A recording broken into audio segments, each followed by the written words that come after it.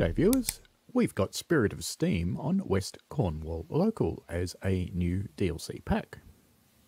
What you basically get is 4 new locomotive skins, and you get the 6p Jubilee in green, it's the same one from Spirit of Steam, the 6p Jubilee in BR black with red lining and a festive version of it, the 6p Jubilee in LMS crimson and a festive version of that one, red coaches and the blood and custard coaches.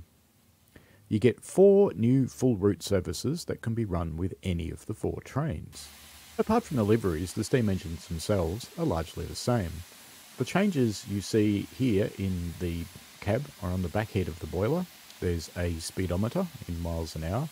The speedometer is a little bit weird, I don't quite like it. It occludes the bracket for the steam pressure gauge, and the cables or lines, whatever they are coming out of it, actually go through the steam pressure gauge. So I would have thought they should go up behind that perhaps.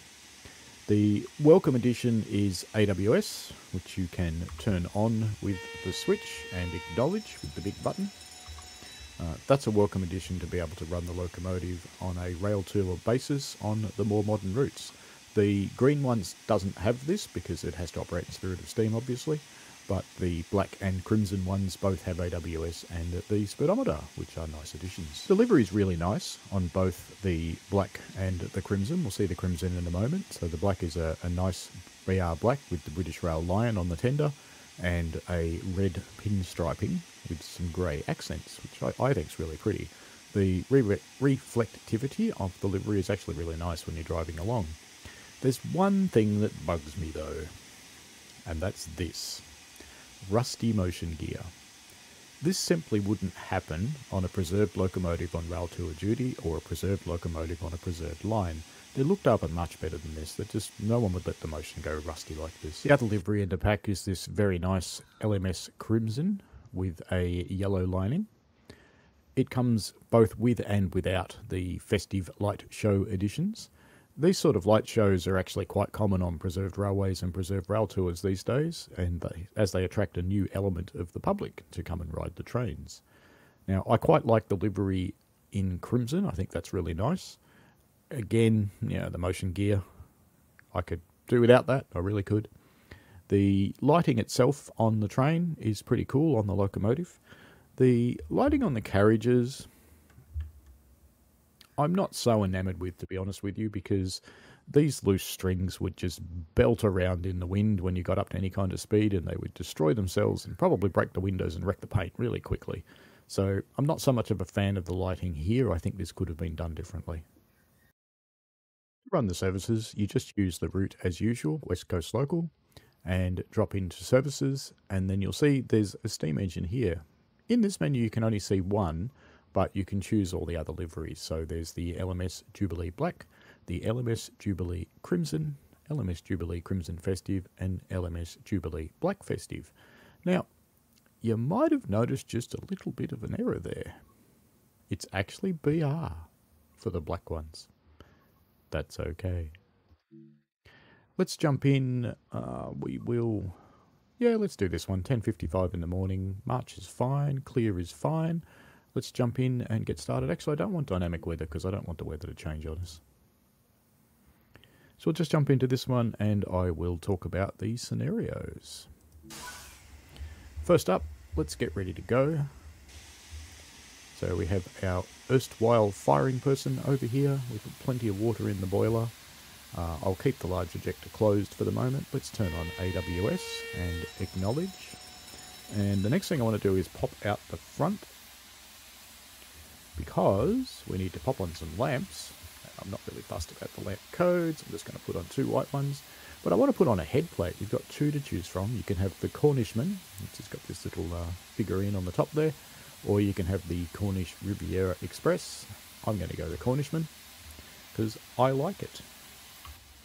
Alright, we are right to get out of here, so let's check our cylinder cocks are open. Let's bring our reverser. We don't really need to go into full forward gear, there's no point. Release the brakes. Again, we don't need the large ejector because we're just an engine. And let's get a bit of action happening.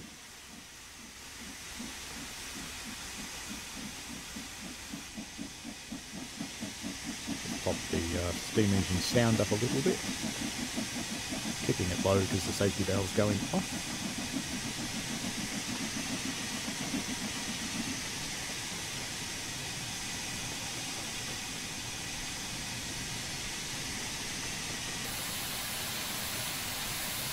Delivery does look quite nice. You've got to be a little bit careful on this service because the signal that we're heading for, you almost have to stop on top of it.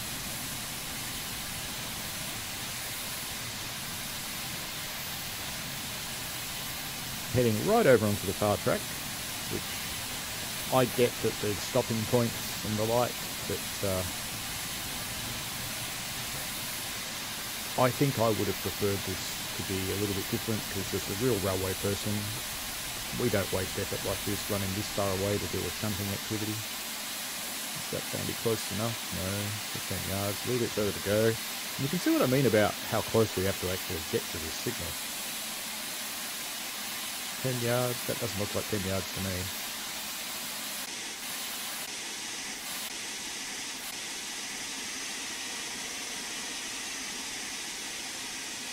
Should do. Let's just stop there. Yep, 7 was fine. Alright, let's come back into reverse gear now.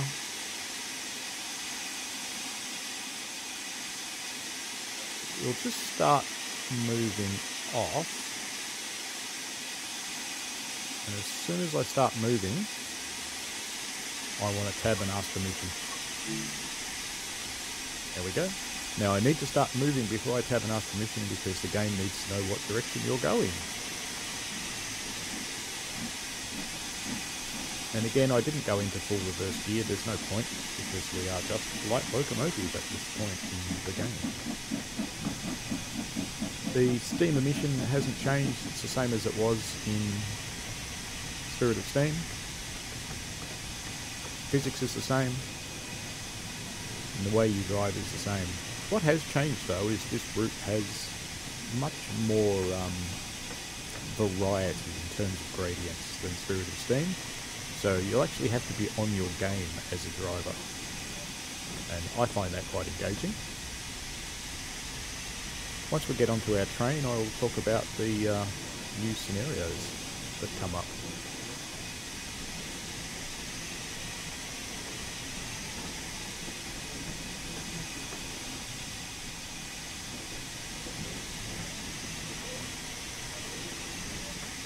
Onto our platform now.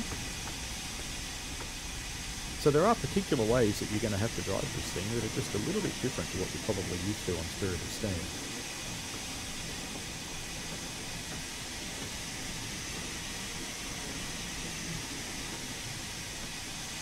If you notice what a cab sway, it's because I have my settings on 200% because I like it because it's realistic. For those of you who don't know, I do operate on the Steam footplate.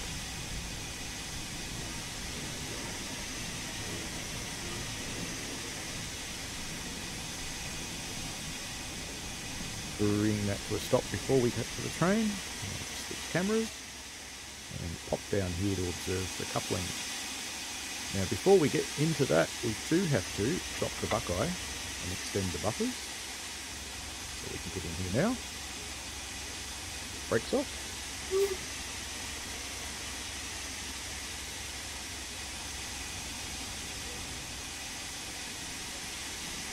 And you certainly don't want to hit these too hard because you'll bounce off. So start braking just before you hit it and you should be, well, maybe that was a little too early.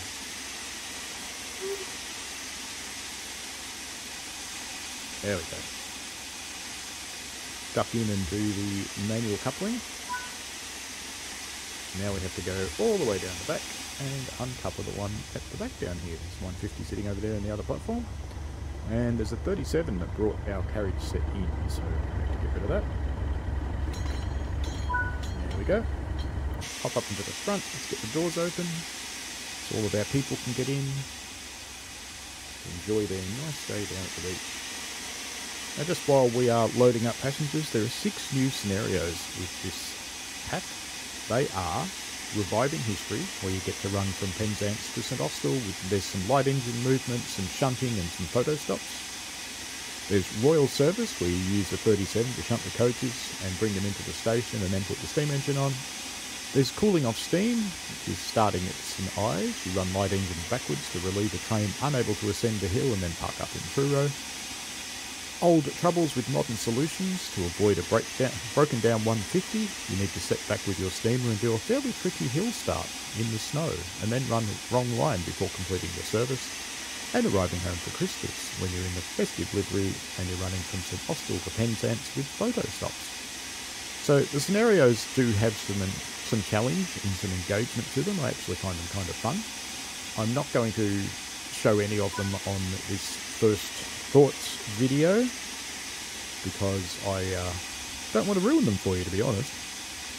Alright, let's get back in the cab. Doors shut, ready to go. Get into full forward gear because we've got a train on now. Fix the brakes. Large ejector open to build our vacuum through the train. Bit of a whistle. And away we go. Just a gentle start here.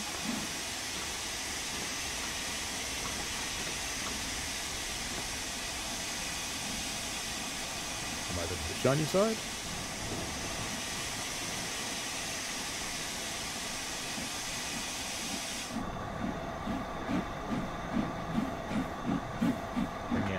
Off back. It's no need to go too hard out of here because we have got rather a low speed limit coming out of the station area here, heading up the hill to St Erb, but we are going to have to build up some decent speed just to get up the hill into St Erb. So while we're travelling out of here, let's have a bit of a chat about some of the things. So I think the scenarios are good. The scenarios for me make this worth the cash because the skins, yeah, you could actually do them in Creators Club if you wanted to. There actually is quite a nice LMS Crimson in Creators Club with the yellow lining. I've done this British Railways one with black and the red stripes because this is the most familiar to me. Granted, I'm an Aussie, never saw them in real life, but did have a Hornby model. I've actually got, I don't think it's 45690, but it is in this range. And it's one of the few HO models that I actually kept because I quite like it, and I like the black and red livery. So there are some things that I really do like about this. The fact that AWS has been introduced into the locomotives means that we can now run them on more modern routes.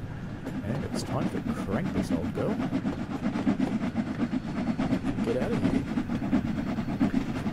I think the scenarios are imaginative and interesting. They're quite good gameplay. The snow on the palm trees is pretty funny. When we're down at the beach, you're really going to get all that much snow down here? I don't think so, but for the festive ones, you'll see some snow. The route has some fairly steep gradients, and the long, heavy trains that you have, they're not massive, but they're not short either. They will actually give you some challenge, a little bit more challenge than driving on Spirit of Steam, I think. There's only one gradient in Spirit of Steam, and that's coming into one of the yards. Around here they're quite normal, so you're just going to have to get used to it, I'm afraid. And you're going to have to learn how to drive on a gradient. Now, that said, it's not hard. You just need to plan, and you need to make sure you're doing the right speed before you get to the gradient. You need to make sure you've got the steam left. So right now I'm using tons, but we're going to go downhill soon, which will help us accelerate, and I'll be able to throttle back a little bit. There are some things I'd like to see changed. I would love to see that speedometer redone. To me, that's just a bit... It's just not right. It works, yeah, but it doesn't look right. It's not to make me hate it, though. All the liveries have dirty, rusty motion gear. And to me, again, it doesn't make me hate it, but I really don't like it. I do not like dirty gear on a preserved loco because it simply wouldn't happen. It's an anachronism. The LMS Crimson locomotive, granted I'm running an early access build for the purposes of looking at this and telling you about it. The LMS Crimson locomotive at this time doesn't support rail driver. The black one does, the Crimson one doesn't, which is a bit disappointing for me. The festive black one isn't available in Scenario Planner. It's only available in the timetable. I'd like to have it, I'd like to run a festive crimson and a festive black at the same time. That'd be cool. There's our AWS. Don't need to acknowledge that though, because it's a green signal. As we go flying up the hill towards St. Earth. Or is it St. Earth? I've never really figured that out.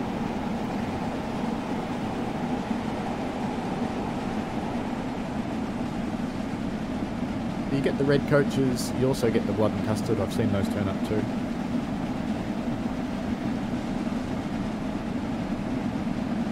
The route itself is unchanged because it is only a locomotive and train DLC. There are the 4 new services, and they're full route services that you can run from end to end.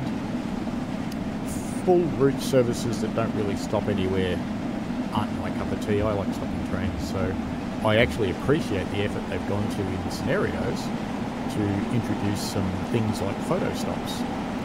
I like the different gameplay in the scenarios, things like running light engine backwards, doing shunting, using the 37 to build up your train before you put the steam engine on it. Interestingly, you actually build up this service that we're running now with the 37. I quite like things like that. I think that's cool.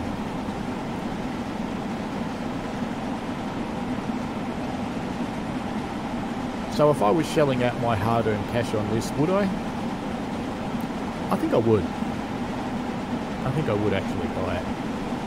The steam engines, to me, it's really nice to have some additional livery opportunities. I particularly appreciate having AWS, that's a bonus, because that means we can run on more modern routes. It just feels more bright. I would like to see a train radio go in there though. There's a train running in preservation on a modern main line would actually have a train radio set up in there, and we don't get that. That would have to go away from the back end, obviously. It would have to be battery powered, because these ones don't have the stones, they don't have a generator. I do appreciate that in the scenarios, we do actually end up with people in the carriages. That's kind of cool. It's a nice change.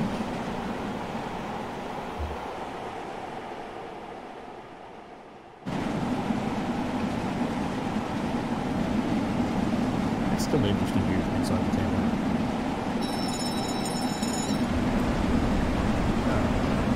Better start throttling back a bit actually, or we're going to run through some earth. I don't really want to do that, so we'll just let gravity start to win a little bit, slow us down. I'll close the large ejector, because you want to close that when you actually are braking. Still running up the hill, but sometime around this bridge up here, this gradient actually stops. So need to slow down. Just close my regulator and pop the cylinder box open. That just drags all the steam out of the cylinders to stop efforting. Bit of a light brake application now. Even though we are a fair way away, it's a steam engine. It doesn't stop real fast.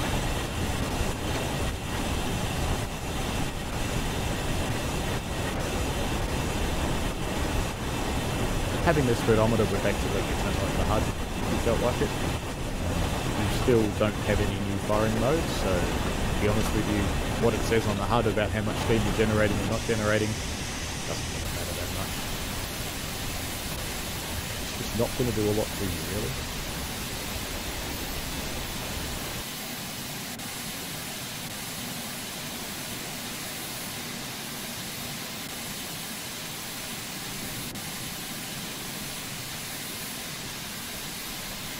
I do like the reflectivity of delivery. I still don't like the safety valve, it goes up a little too easily for my mind.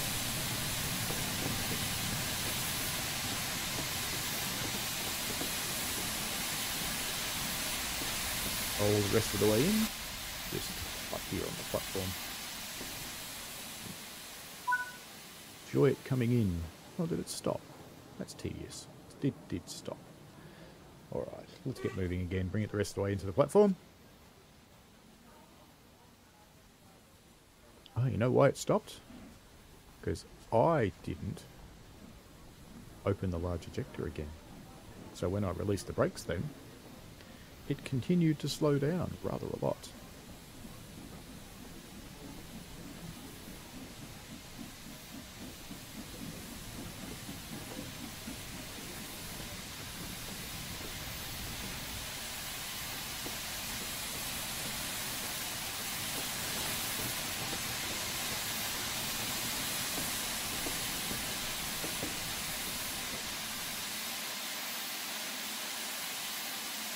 Wrong button, Jimmy. Want to open the doors. Just chalk that up to my level of cleverness today.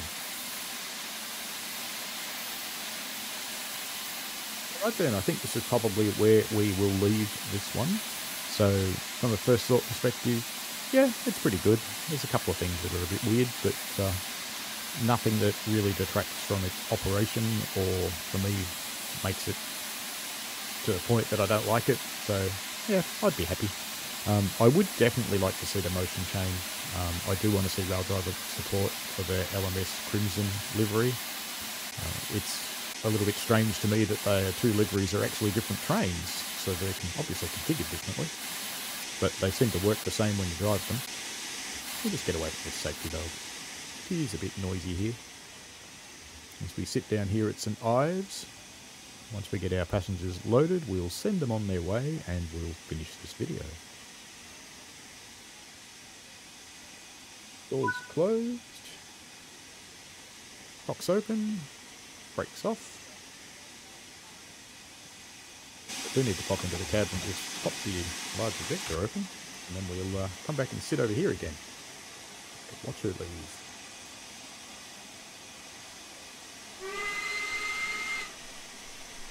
Alrighty, away we go.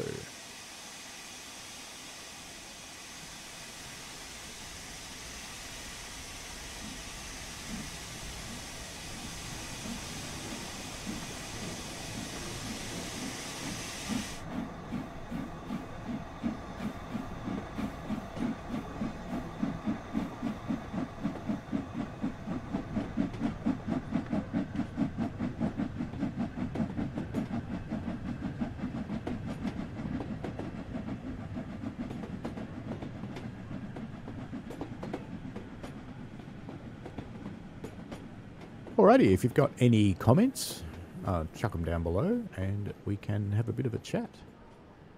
Quite enjoy the scenario pack. It's good to have the changed locomotives, and it's good to have some more variety for West Coast Local. Alright then, thanks heaps for watching. Let me know what you think of it, and see you later. Bye now.